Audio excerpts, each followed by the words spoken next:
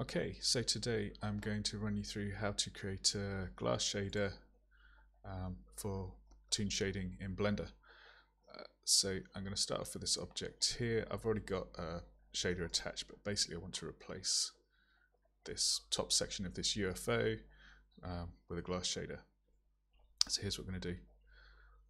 First thing, create a new shader.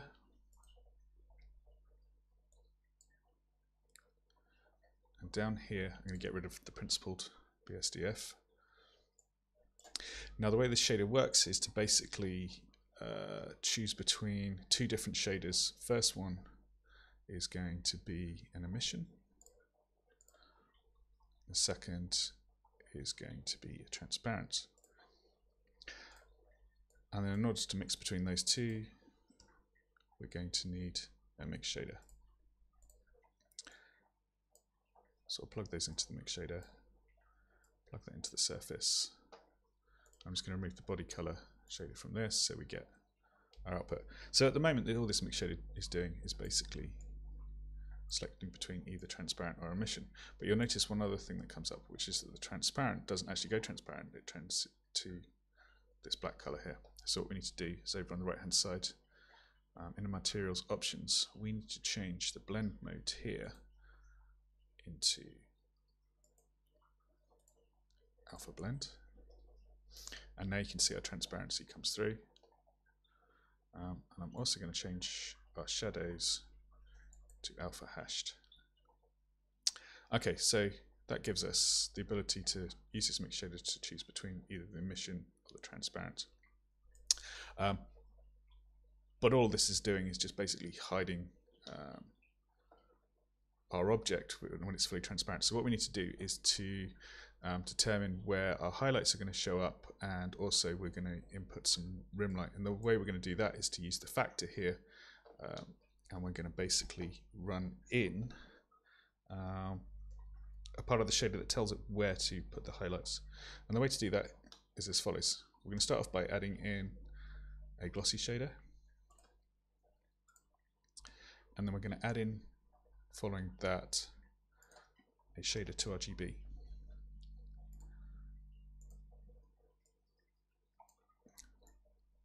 So if you've used a toon shader before, you probably understand what this does. It basically converts the shader to a color output, and then we run that color output through a color amp. We set the color amp from linear to constant. We run the shader to RGB into there. And now, if we go to this output, we can do that just by running this through to the surface output here.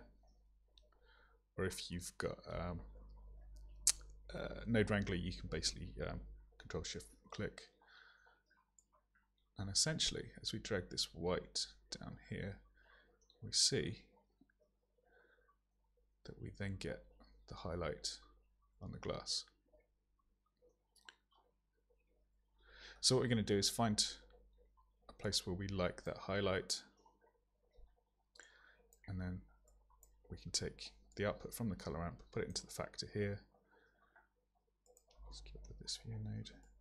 Run the output from the mix shader into here, and we have our transparency and emission for the highlight. However, unfortunately, we've got it the wrong way around. So what we're going to do is swap the emission over with the transparent, so that the white portion from this color amp controls the emission, the black area controls transparency.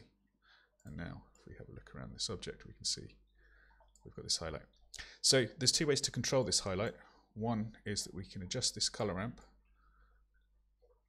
which will give us the amount of highlight that we get. We can also control the roughness of the glossy, which will also enable us to control how much of that reflection actually occurs, and also how much it reflects other objects within the scene space, including the environment and background. But I'm going to go with this. I'm going to set this roughness to about here. So this is all good. So we could render this out now, but you can see it's not the nicest effect because we don't have that sort of that rim highlight as well. So the other thing we're going to do is basically just put in a layer weight node so that we can then get this additional rim light around the edge. So we're going to go Shift A to add. We're going to go Input. I'm going to go Layer Weight. So if you don't know, the layer weight basically uses the Fresnel effect, although I prefer using the facing one for this. And we can set this blend, and it basically creates an edge effect. Now again, what we want to do is we want to take the color ramp, we're going to duplicate it, so Shift E to duplicate. We're going to run this layer weight into our color ramp, and now you notice we get a nice rim light going around the edge. And again, you can change the amount that you want this effect through the color ramp here, but you can also use the layer weight. So now all we've got to do is add these two color ramps together. So we're going to go Shift A, add in a color mix RGB. We're going to plug the two of them in, and we're going to set the mix here to basically just add these two together.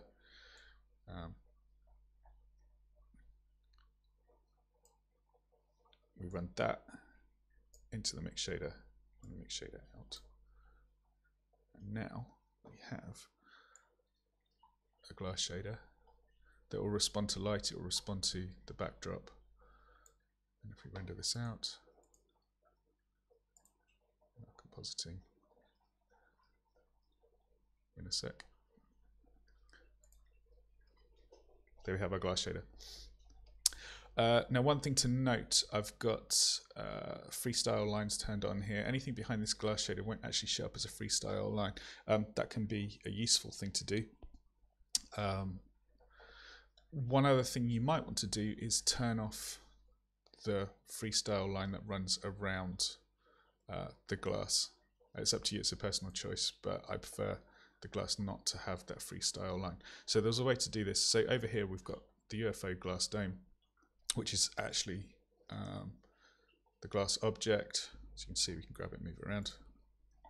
And we've got the UFO itself. The reason I've separated this out is because I'm essentially going to use put it into a separate collection and then use that to turn off the freestyle line for that object. So the way we're going to do that is go over to here, I'm going to click Add Collection, and I'm going to rename this collection Exclude.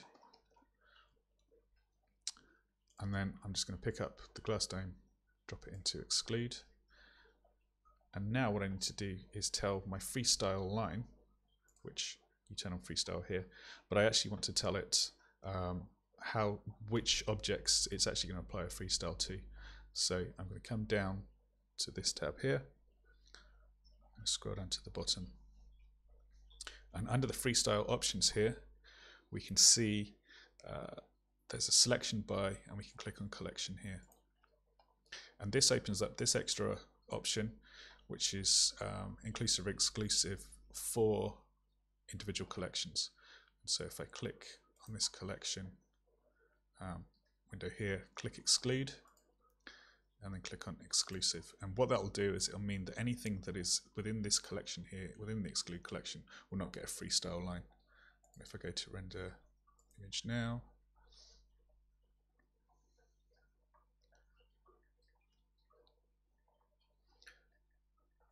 go to the compositing, you can see I've got this glass without the freestyle line applied to it. And that's it.